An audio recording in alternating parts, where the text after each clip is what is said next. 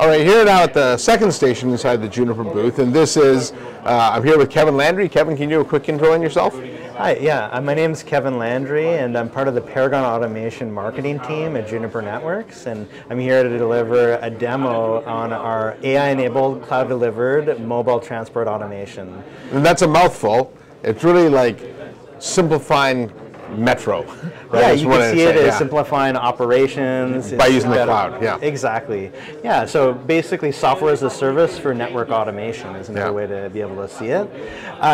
So you know how at Juniper we're driven by experience. So we're really focused on all the experiences that we want to deliver for our customers and their end users to make them just amazing. But we're also focused on the experiences of our end users of our applications. So we're talking about the network operators, and these are the folks that would use these type of solutions. So I just want to introduce, this is the product that we're talking about. It's Paragon Automation as a Service, and we've doubled down our investment into cloud delivered automation because we truly believe that this is the future of operations.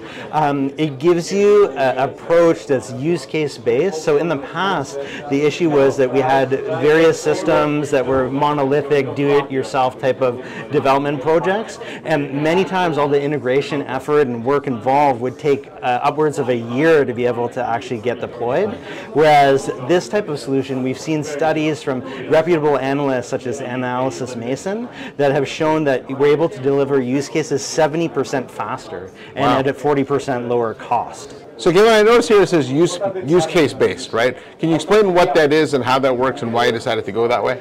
Yeah, certainly. So what we're doing is we're giving the opportunity for operators to be able to deploy individual use cases when and where they need, so that they could basically meet their requirements in a way that's most urgent to them. So they get to prioritize where they want to put their investment and which use cases they want to deploy. So what's an example of a use case? So a use case would be something like, for instance, a field technician that onboards a device, or it could be a network operator that needs to have network observability across the network to supervise it, these type of applications. It could be for service provisioning, it could be for network planning. These are the type of use cases we're talking about. Interesting. And then how does the AI fit into this? So there's a couple of ways that AI fits into this. So first of all, there's so much data that we usually have in all of our systems, so it's difficult to be able to actually pinpoint the root cause of problems. So what we've done is we use AI to make it very easy to find that needle in a haystack type of thing. So it's really a needle in a stack of needles, I've heard now, with networks being so complicated, right? Yeah, they're so complicated. And even in terms of the UI design, to be able to do that in a way that you're able to see immediately what the actions that need to be taken, everything that's most urgent is most important. So, we've taken on an approach where we've designed the UI to basically highlight the issues that are most relevant, basically to go attack. And it's so easy to use. Like, we've reimagined the way that we've designed our UIs to be just super easy, incredibly easy in fact. It's almost like an easy button for operations. So with that, all of this is going to enable you to just get that faster time to market, to be able to deploy your services faster, and it also gives you a chance to be able to have employees and resources that are not usually working on this type of solution. A lot of times you have experts. You don't need that much skill level to be able to use these applications because it's so easy. So you're going to be able to spread that out. And so that means you don't have to deploy like high-level engineers in the field anymore too, right? Well, it just means that you're going to be able to get them up and ready and trained really, really quickly because it's just going to be so simple. And let me give you an example. So these are the use cases that we're demonstrating here at Mobile World Congress today. So the first one is device onboarding. So the ability to be able to deploy your network equipment so fast that you're able to get up and ready for services within a day. The ability to have network observability to deliver deliver unprecedented insights and visibility, and also network trust. So you're able to establish network integrity and trust. And we have demos for each one of these that I could show you. But first, let me give you this one example of network device onboarding. So we have this field engineering app. So the idea is once your device, like this ACX, comes to your on-prem site, the field engineer is going to accept this and install it.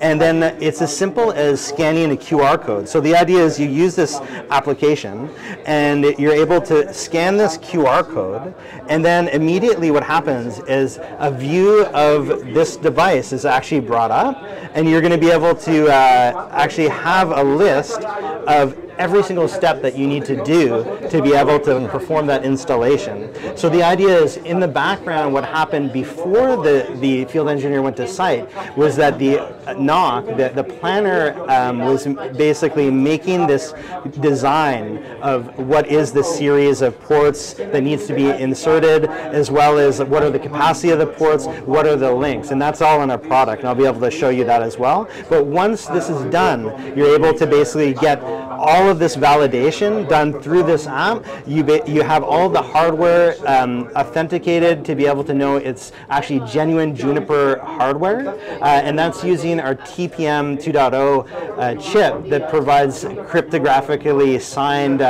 measures. And we're able to get a view of which of these SFPs to be able to insert where. So it's going to do that. Oh, tell you where to deploy it. Yeah. Tell you exactly where to deploy it. So once you're done, it's going to run through all these remote connectivity tests. You're going to be able to use our active assurance solution to test on the data plane to know if your services are working. You're going to be able to know if your network's healthy and all of that.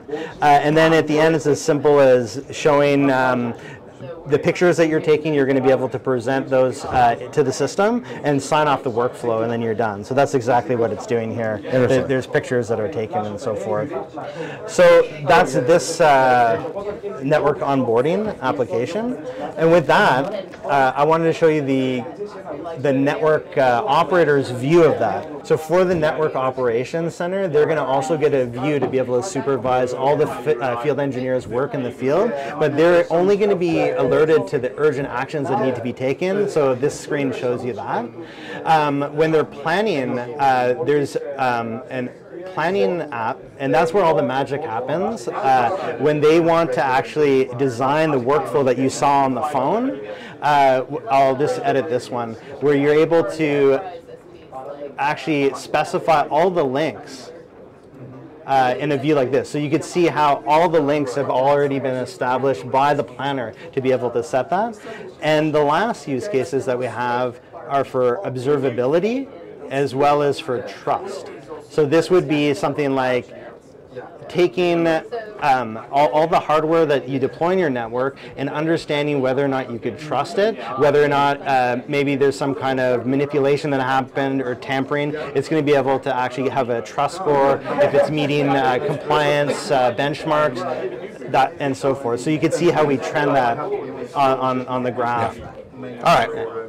And that's pretty much the three aspects of Paragon Automation as a service that we're showing today at Mobile. Thanks. Well, that really is a different way of running a network, right, compared to the old CLI model. So, oh, definitely. Yeah, it's very intuitive and insightful. I think that our customers really love it. All right. Well, thanks, Kevin. I appreciate the time. Thanks. Thanks.